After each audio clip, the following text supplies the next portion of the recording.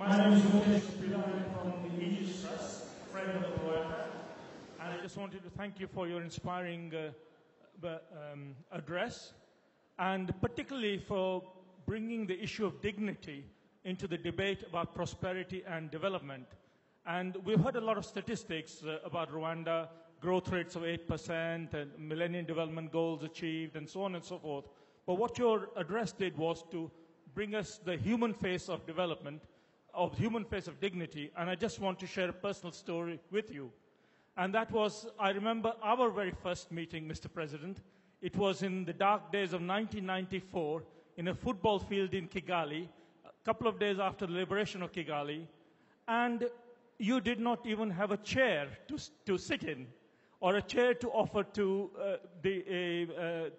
us, your visitors. I was accompanying a British aid minister at that time.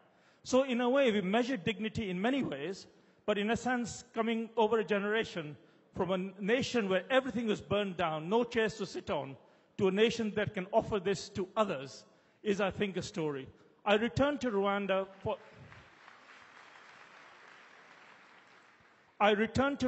the first time after 1994, which was last year. And I'm a doctor by training, and I travel up and down the country, left and right, up and down. As a doctor working in development for a long time, I expected an African country to be full of starving children, and I was trying very hard to find starving Rwandan children. I could not find any.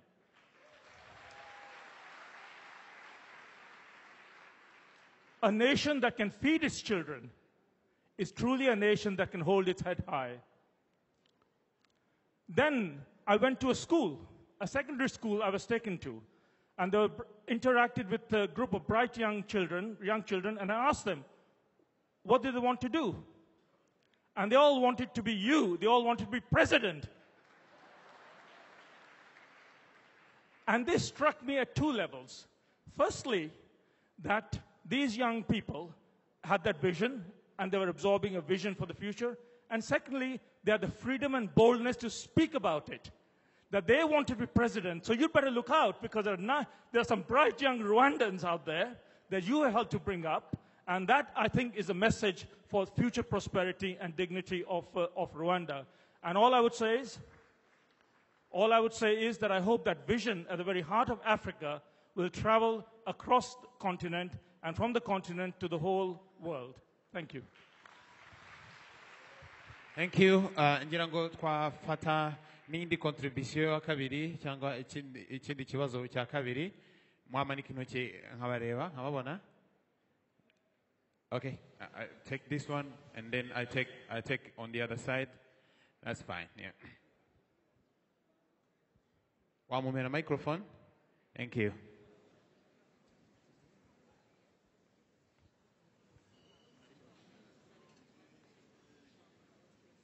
Ugerageze kugera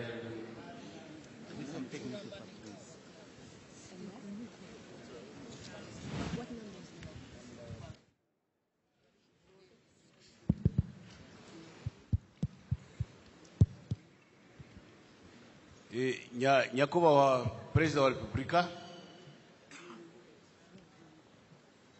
nitwa Vincent Ruhamanya, nkaba ndumwe mu Banyarwanda baturutse mu Buholande baje kureba ukuntu hamwe namwe uyu munsi mukuru wa Rwanda Day twawutunganyiriza hamwe. Nyakubahwa Perezida wa Repubulika, banje kubaramutsa no kubashimira kubera akanya mwaduhaye twe Abanyarwanda tuba mu mahanga ngo tuganire, tugushimire ko mukomeza iyo politike yo kwegera Abanyarwanda aho bari hose, ngo mubagezeho ijambo ryo gukunda igihugu, ijambo ryo kucyubaka, ijambo ryo kukibera ambasaderi aho turi hose. Nyakubahwa Perezida wa Repubulika, imibereho yacu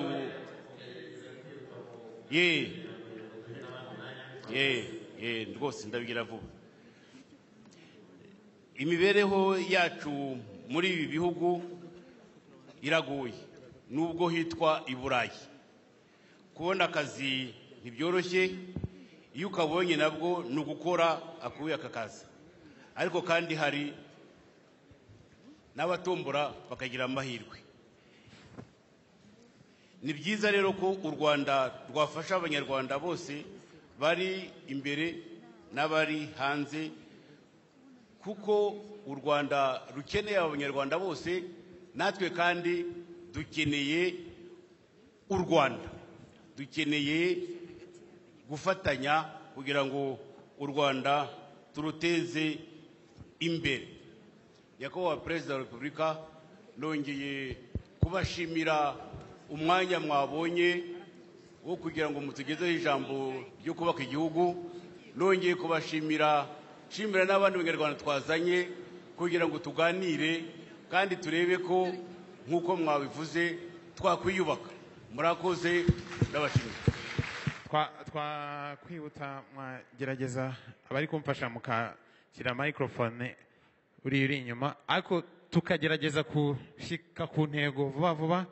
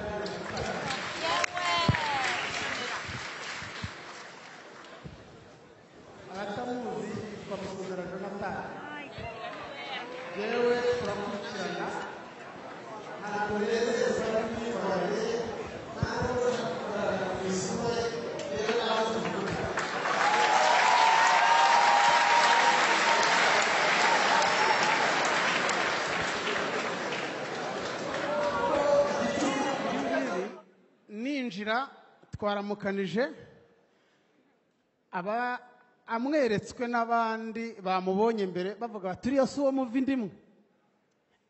Tuva indimwe ariko ntabwo duhuje imyumvire n'imitekerereze.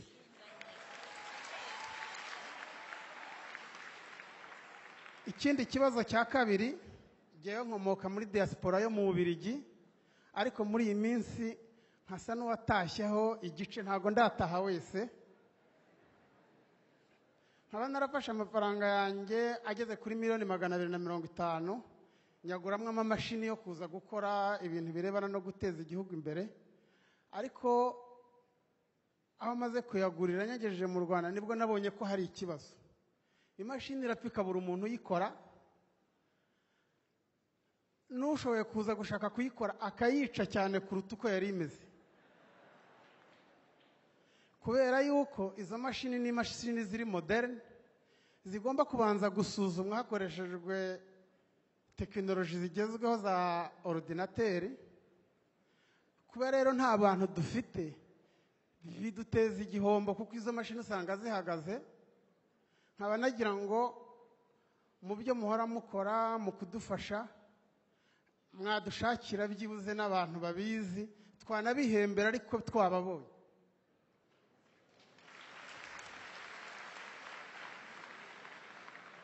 ibibazo byanjye byaba ari ibyo ngibyo murakoze. Thank you, Your Excellency. Ngira ngo munyemereye twabareka mukabanza mugasubiza bitatu. Kimwe babajije gusa ibindi yari amagambo yo gushimira cyangwa yo gutanga ibitekerezo, ngira ngo mwafata ibindi nka bibiri noneho tugasubiriza hamwe n'iyi. Gani n'inyuma n'abari inyuma abafite ama microphone.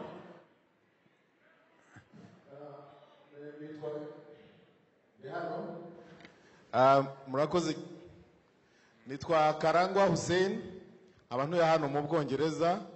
Mfite ikibazo kimwe nshaka kwibariza nyakubahwa Perezida wa Repubulika musaba.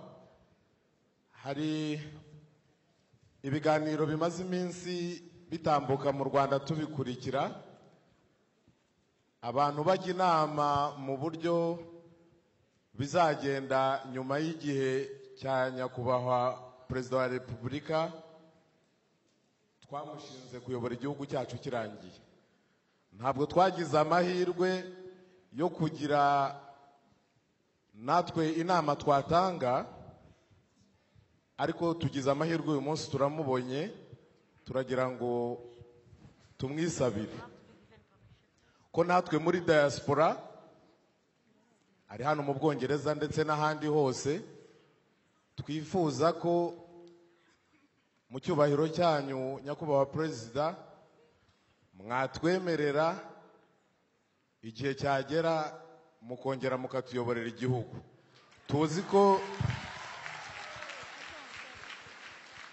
Tuzi ko bitoroshye, hari intumwa za rubanda ziri hariya zikurikiza amategeko, ariko nitwe tuba twazitumye. Ibyo tuzazituma nyakubahwa Perezida wa Repubulika nubitwemerera tuzazibwira ibyo zikora kandi bizazikora. Icyo gitekerezo ntabwo ari cyanjye jyenyine, ngifatanije n'abandi banyarwanda benshi, ndababeshyera. Murakoze cyane. Murakoze. Twajya no muri rwa ruhande rwicayemo cyane abo muri diaspora y'Ubufaransa, nahoze mbona basaba ijambo. Twakwakira. Murakoze. M'exprimer en français, I will express myself in French. Je m'appelle Awadem, je suis malienne du Mali, de l'ouest de l'Afrique. Je suis très fière d'être aujourd'hui parmi vous. Mon message pour le président Paul Kagame, c'est de lui demander solennellement d'envoyer cette partie de son discours qui a porté sur l'assistanat, le système dans lequel nos gouvernements se placent vis-à-vis de l'aide internationale, à tous les présidents de la République de nos pays et à toute la jeunesse. Ça, c'est une demande.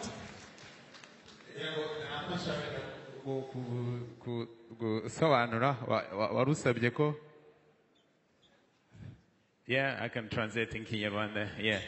Yaravuze yuko ashaka kubasaba, yifuza kubasaba ko mwafata igice cya discours mubwira abantu mukunze kuvuga, mukaba mwagiha abaperezida benshi bashoboka abo muri communauté internationale, ko cyane cyane urubyiruko. La jeunesse, non? C'est vrai, non? Ouais? No, maybe. No, I will say it just with my English is not so perfect.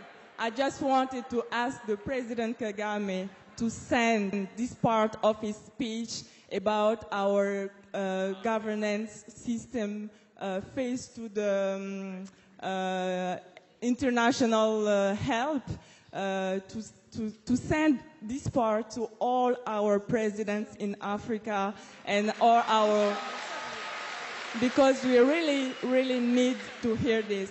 And I don't know if we will have the right to dispatch this message everywhere on internet, by email, because people in Africa need to hear this message. But I have some questions for the President Kagame. I am Hawa, I'm from Mali, West Africa. My country is living today a very difficult situation. When I see Rwanda example, I have hope because I know that it's possible. And I know that Mali also will do the same thing as Rwanda. We will move forward. My question is, how do you think, what are the pillars, the essential pillars, tech than education, you think that we need for young people to really be part of a country development? At a Malian point of view. Thank you. Hasigaye ngira ngo umuntu umwe kugira ngo ibibazo bitatu bari batwemereye byuzure. Nakongera nkajya hano imbere.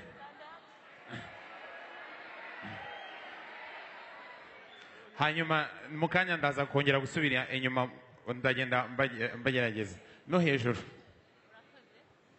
You have a chance after this. You have a chance, yeah? Your Excellency, on behalf of my Rwandan family, I'd like to thank you for all that you have done for Rwanda and all that you continue to do. I also wish to congratulate you for your successful bond issue, $400 million recently in the market. My question is this, and this was a question asked of me during the marketing of the bond. What is your vision for Rwanda in the context of the East African community going forward? For example, do you expect to see further integration between the nations which make up the East African community? Thank you. Thank you. Ibibazo bitatu mwari mwadusabye ko babaza abibajije mwadufasha mukasubira. Murakoze. Ibya mbere byari comments ntabwo nirwa mbisubiramo ariko ndahera ku cya Rutagambwa. Ibyo yavuze bijyanye n'umuvandimwe we ibyo byumvikanye birumvikana kandi wanakoze kwitandukanya n'ikibi ubwo bifite ishingiro.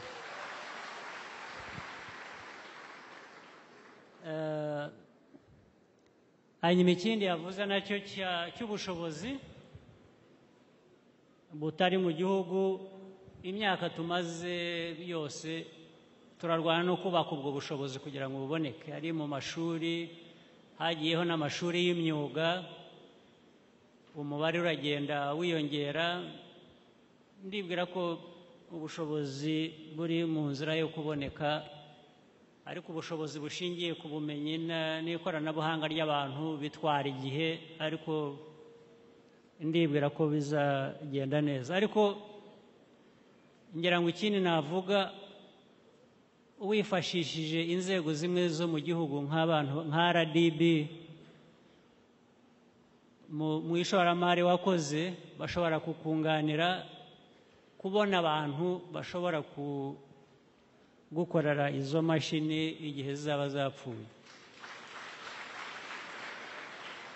Ariko ikibazo wavuze cy'uko ubushobozi bugomba gukomeza kubakwa cyo kirahari kandi n'inzira irahari yo gukomeza kubaka ubwo bushobozi. Kuri Karangwa Hussein, ndumva nta kwifuza kugira byinshi mvuga kuri iki kibazo, ahubwo twakomeza inzira turimo tukubaka, ibyo bindi tukazaba tubiganira.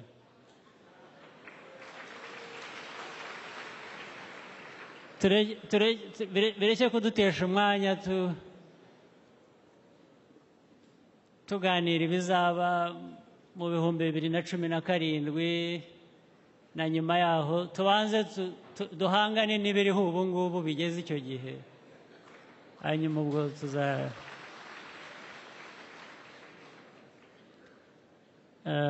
naho u Rwanda, imiterere y'u Rwanda n'ibibazo by'u Rwanda, amateka yacu afite uko ateye, bizatuma nyine tugomba gukomeza kwitonda uko icyo twubaka kugira ngo gihoreho, kandi ubwo tuzabiganira igihe cyageze.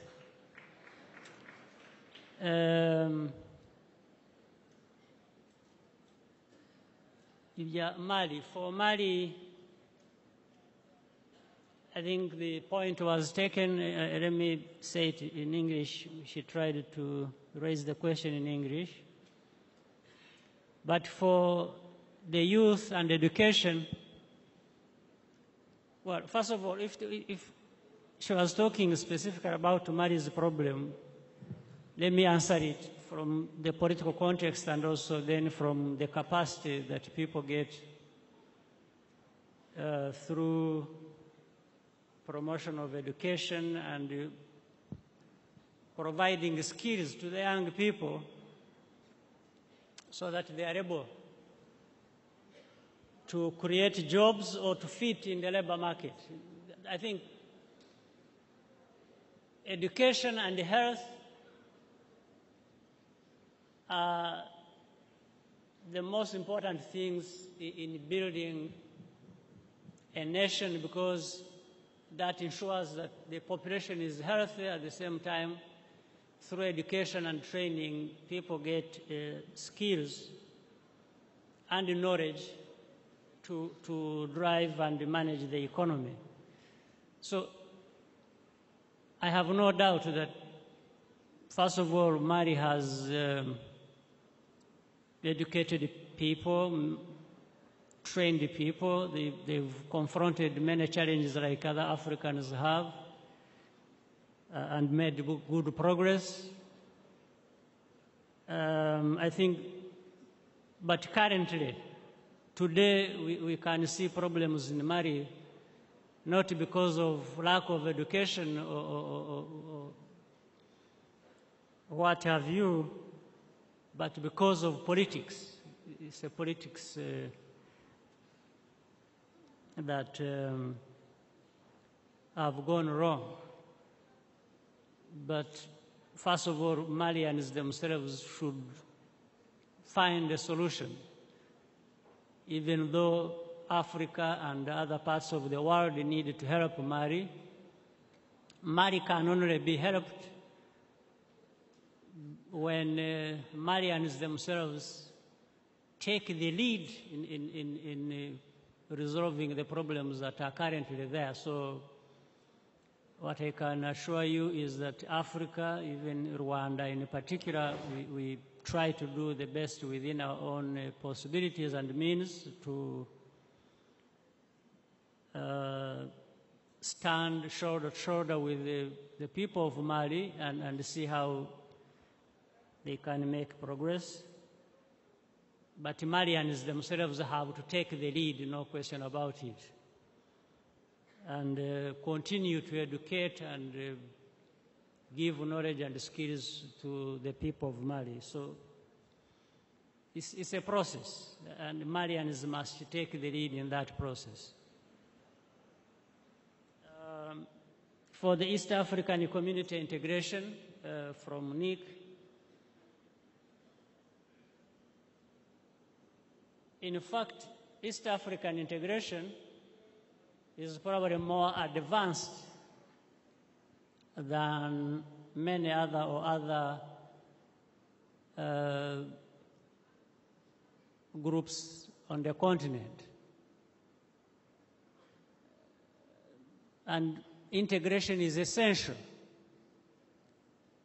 Integration is good for the countries that come together in that integration, but it is even very useful for each country that is part of that integration. So it's a win-win situation. So integration makes Rwanda more viable, more economically or otherwise, makes any other individual country more successful, gives them more possibilities to be able to move forward. So integration is key and is taken seriously in the East African community. We have advanced on the customs union part of integration. We have made progress on common market.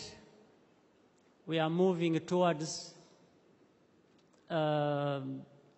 monetary union. There is a discussion how and whether that would work and what shape that should take, especially learning from the lessons of the European Union and the Euro. There are lots of lessons to learn from that. What are the positives or negatives in that? So there is a lot of activity going on around making sure that if we advance on it, we get it right from the beginning and even at the end. And after that, another stage, the fourth stage is political union. So customs union, common market, monetary union, and political union, the federation, creating a federation of East Africa. So there is the will is there, the political will is there, the drive is there. So we think it is benefiting our economies in the region, and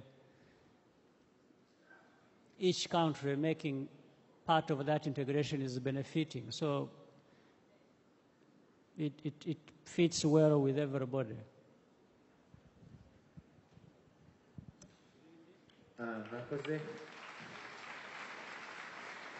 Twagira ngo munyemere twongere dufate nk'ibindi nka bine icyarimwe nibyo byiza. Abantu bo hejuru nakomeza kubaranga, ndagira ngo umuntu ufite microphone hejuru aho umuntu umwe ufite ikibazo ugira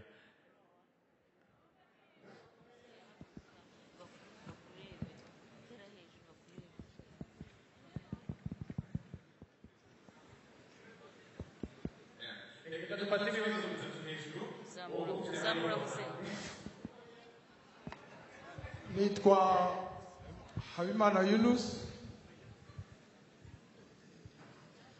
Ikibazo mfite urebye si n'ikibazo, ni ugushima abanyarwanda, shimira na nyakubahwa perezida wa repubulika icyizere n'icyerekezo adahwema kwereka abanyarwanda.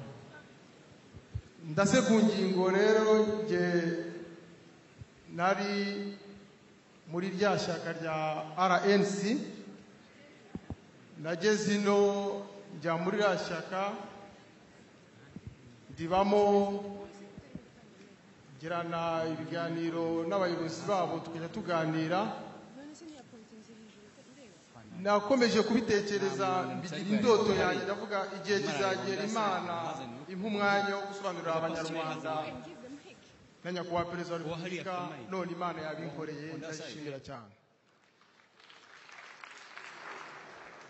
Nyakubahwa perezida wa repubulika, nagiye muri RNC, ibiganiro bikajya biba nkabyumva. Nza kubabaza ikintu kimwe gusa, mbaza abayobozi twaturiye mu nama, ndabaze se ko mwari abayobozi bakomeye i Kigali, muri mu nzego zikomeye za leta, mukomeye, ntacyo mubuze mbazi nababonye, mwaba mwaragiranye ikihe kibazo cyatuma muza mukaza kubwira abanyarwanda no gucamo amacakubiri abanyarwanda, kuko batwigishaga ibyo gucamo amacakubiri abanyarwanda. Icyo kintu twakiganiriyeho turagishwanira, sohoka no mu nama ndataha. Bankurikiza abantu baraza baranyiginga, ndatsemba. Nyakubahwa perezida wa repubulika, kubera uburyo nzi igihugu cyanjye n'uburyo nakibonye n'uburyo muyobora n'uburyo nkunda igihugu cyanjye, nta cyifuriza ikibi, nahise mfata icyemezo cyo kwitandukanya n'ikibi nkajya mu cyiza.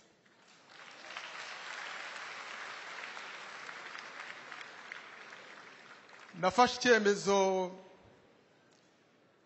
bitangariza itangazamakuru rya BBC hari ku itariki ya 1 z'ukwezi kwa 8, ngira ngo mwarabyumvishe, ndabisobanura.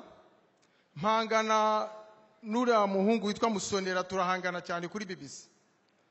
ariko ndavuga Imana nifasha igihe kizagera bibwira abanyarwanda abavandimwe twabanaga ko rwose bari abantu nta cyiza na kimwe bafite, nta mbaraga na gato bafite, ni abantu babiri ngira ngo mwababonye hari. Abanyarwanda rero muri hano, dore umweru nguyu hari imbere. Nyakubahwa Perezida wa Repubulika, ndumva nta menshi mfite, nishimiye gusa kuba naravuye mu kibi ndi mu cyiza, ngarutse mu muryango nyarwanda. Murakoze cyane Nyakubahwa Perezida wa Repubulika. Waho ngaho hasi mwamumera umuntu umwe aho ngaho inyuma, uwo nguwo uhagurutse wazamuye ukuboko. Murakoze. Ibibazo byo hasi bibira birangiye, turakurikizaho bo hejuru. Nimba hatari iyo microphone mudufashe aba protocole mwe muzijyanayo. Murakoze. Mugerageze kugira vuba mu gushe kwijambo kugira ngo abandi babone umwanya. Nyakubahwa Perezida wa Repubulika, murakoze cyane. Nitwa Aimable Ndayambaje, naturutse mu gihugu cy'Ububirigi. Nkaba mfite uburambe mu kazi k'ubwikorezi mpuzamahanga, mu mato, mu ndege, muri gari ya moshi. Nyakubahwa Perezida wa Repubulika, munyemerere mbashimire ubushishozi n'ubushake mugira mu kwereka urubyiruko rw'u Rwanda, cyane cyane by'umwihariko ruba mu mahanga, mu buryo rugomba kwiteza imbere rwiha agaciro. Ndabibashimiye cyane, kandi urwo rubyiruko nanjye nicyo gice nibonamo. Munyemerere rero Nyakubahwa Perezida wa Repubulika, ntago ntinda, mbabwire uburyo nabashije kwiteza imbere mu gihe kitarenga iminota 2 gusa. Hano mu Burayi, gerageza ukoresha umunota umwe, hari abandi bategereje. Hano mu Burayi maze gushinga isosiyete y'ubwikorezi ihangana n'andi masosiyete atanga ibiciro biri hejuru, ibyanjye bikaba biri hasi. Intego yanjye ikaba ari yo kugira ngo Afurika yose ndetse cyane cyane u Rwanda ibiciro by'ibintu bijya hariya bigabanuke, kubera yuko tuzi ko ubwikorezi ari bwo bwerekana igiciro cy'ibintu kuri point final. Nkaba nsaba abantu b'Abanyarwanda bahe address yawe bajye bakugana batwara ibintu Mizigo Africa Cargo, mizigocargo.com. Murakoze cyane Nyakubahwa Perezida wa Repubulika. Abanyarwanda bari hano bafite ikibazo cy'imodoka zaheze mu bwato bwabo mu Bubiligi, dufite ukuntu twabikemura, baze kunshaka hari imbere nibirangira. Murakoze Nyakubahwa Perezida. Reka tugere kubo hejuru, abo ufite microphone ngira mwahera aho ngaho ku ruhande, nibyo? Yes. Wobaye haya tubwire. Murakoze Nyakubahwa Perezida wa Repubulika. Nitwa Apollinaire Kageruka, nkaba naturutse mu karere ka West Midland, nkaba inyoboye n'abanyarwanda baba muri karere ka West Midland. Nyakubahwa Perezida wa Repubulika, ngira ngo muzi inkunga diaspora y'u Rwanda isanzwe itanga ku gihugu cyacu. Murazi ibyo twakoze mu gaciro, navuga nka $1 campaign, navuga n'ibindi bitandukanye. Nyuma y'ibyo kandi abantu bose mubona, navuga ko saba gusa, hari abandi bitwa diaspora bari ku migabane itandukanye. Abo bose twabita urundi Rwanda, cyangwa se reka tubita intara. Nyakubahwa Perezida wa Repubulika, izo mpamvu ebyiri, kuba turi yindi ntara, kuba dusanzwe dutanga umusanzu ku gihugu cyacu, twifuzaga no gutanga umusanzu ku gihugu cyacu tuwunyujije mu nteko ishinga amategeko. Akaba ariyo mpamvu mbasaba Nyakubahwa Perezida wa Repubulika, nk'uko dufite abahagarariye abari n'abategarugori mu nteko, tukagira abahagarariye urubyiruko, tukagira abahagarariye abavukanye ubumuga, twabasabaga ko twagira n'abahagarariye diaspora mu nteko ishinga amategeko. Murakoze. reka tujye noneho mu ruhande rwo hagati. Anje, uwo muntu uhagaze mu ruhande rwo hagati. Okay, nibyo warimo. Murakoze cyane.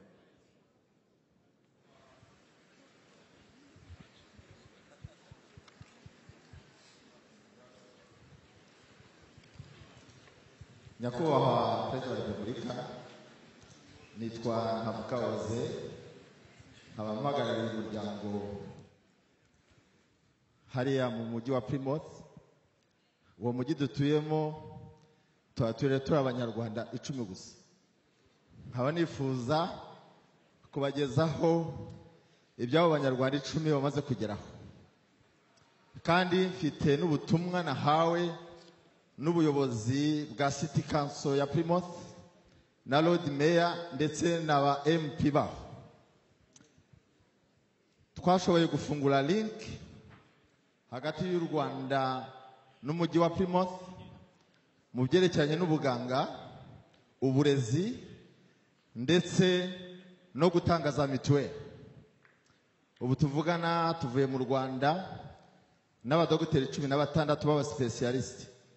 Twabaza abantu 102. Amashuri yemewe gufungura link hagati y'amashuri ya Plymouth n'u Rwanda. Twari dutegereje abarimu kuza itariki 3, ariko navuganye n'abayobozi b'ayo mashuri bambwira ko hari utubazo. Nifuzaga niba sekreteri wa leta y'amashuri ari hano uko twavugana, kuko niwe ushinzwe icyo kibazo. Icya kabiri, nifuza kubasaba rendezvous nyakubahwa Perezida wa Repubulika itariki 10 z'ukwezi kwa kabiri mwaka utaha. Tuzaba turi mu Rwanda n'abo baganga. Dufite na group y'abaganga 9 izava mu Dage. Tuzazana na Road Mayor n'abadepite 2. Murakoze.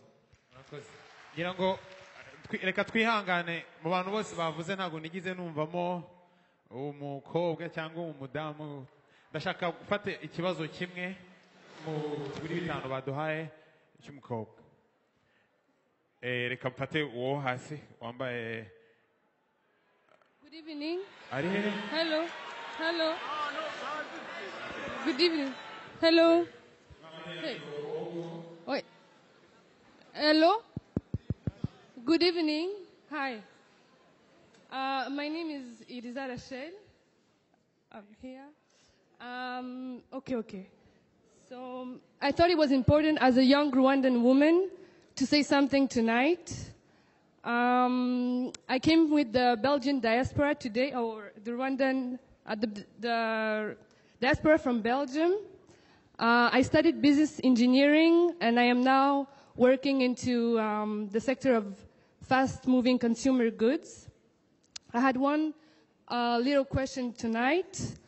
It was brought to my attention that the supply chain management in Rwanda is going to take a bigger place into our budget. It was brought to my attention that the industrial have stressed it as a way to make the economy grow fast and to develop our country further. I wanted to know if some targets were already specified, and if priority was actually giving to that domain in the coming years. Finally, I just wanted to add something to what the representative of the youth of UK said. I just want to assure you, in the name of all the young Rwandan women here, that we are really eager to take over the challenge, to continue the progress, to build on the foundations that were done for Rwanda, and to do it with the central idea of ownership, meaning that we design our future. Thank you. Thank you. Murakoze. Ni ibyo bibazo bitanu mwari mwatwemenya umwabanza mukabitsa. Yes, ndabona nta bibazo byinshi birimo. Habimana Yunus nawe kwitandukanya n'igitekerezo kibi ni byiza, warakoze kandi wakoze neza kubitubwira. ukomereze aho ukomeze ufashe mu kubaka igihugu. Aimable ku by'ubushobozi bwe mu kwikorera ibintu, kugira ngo mwabyumvise nabyo yabahaye na address, muzamugane mukorane business. Apolinari Kageruka ku by'indi ntara y'u Rwanda nabyo twabyumvise, ariko hari uburyo bwinshi bwo guhagararira abantu bo hanze mu buryo bagira uruhare mu gihugu cyabo no kubagezaho byinshi. Hari uburyo bwakoraga, ubu ngubu ni ukureba uko twarushaho kugira ngo bibagereho neza, kandi n'abari hanze bageze ku Rwanda ibyo bifuza. Hoze ku baganga bazaza, ari iby'uburezi, hanyuma na appointments ashaka, ubwo inzira bikwiriye kunyuramo irazwi, muzabinyuze muri izo nzira bizangeraho.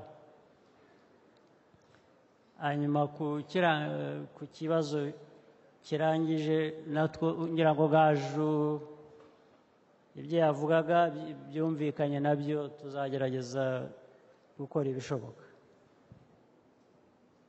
Abandi fata abandi, kuko hari abantu inyuma hariya. Igira inyuma hariya urebe muri we, igirayo, genda ugere hariya.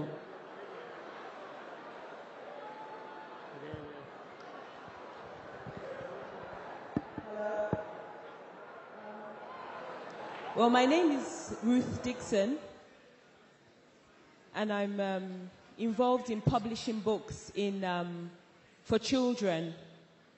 And my question this evening... Okay. gusa mujye inyuma hariya hari abantu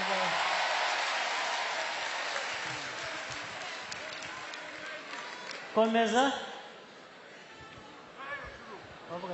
I'll be very quick. My name is Ruth Dixon. And I'm involved in book publishing. Every year I go to Rwanda and I publish books and I take them with me for children for the ages of 5. Your name, please? Ruth Dixon. Ruth? Yes. Okay, go ahead.